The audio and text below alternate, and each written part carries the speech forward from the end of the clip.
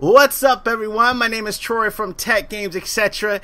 In today's news, I had to talk about this today. This is, when I heard about this game having a sequel, it's confirmed for E3 2014, I got excited. But sadly, my happiness slowly deteriorated because of the developer that's behind this. Now, if y'all didn't know already, it is confirmed that Homefront is going to be at E3 2014. It's going to be called Homefront: The Revolution. This is the sequel to Homefront that came back out in, I think it was 2011. Now, you're going to see some still shots of Homefront, The Revolution, but you also going to see gameplay of the old Homefront, which was one of my favorite first-person shooters coming up.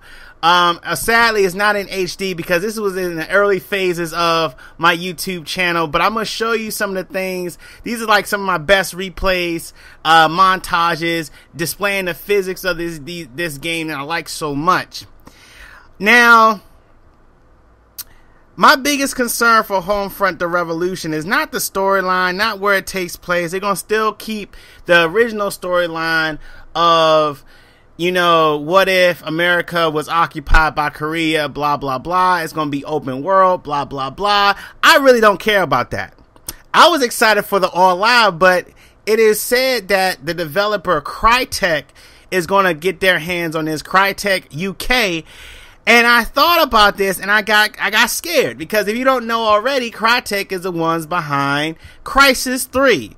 And the reason why I am concerned is I hope they don't put cloaking in this game, this sequel, because if you look at the Homefront: The Revolution trailer, they do actually is futuristic a little bit. They do have drones and stuff like you will see in Call of Duty Advanced Warfare, but I was just like, oh my gosh, you know, I believe that Homefront would have been as good as Call of Duty because Homefront did have great collision detection, great gun power, a consistent run. The only thing about it, the engine was kind of dated, but we got the Crytek engine now. We got the Crytek engine that powered Crysis 3, 1, and 2.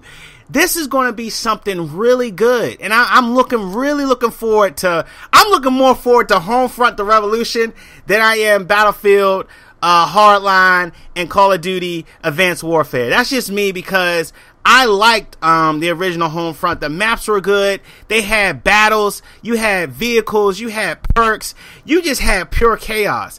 I mean, they had lobbies. They had voice chat. They had a lot of the basic things that I think most first-person shooters outside of the popular ones always miss. And it was a really good game.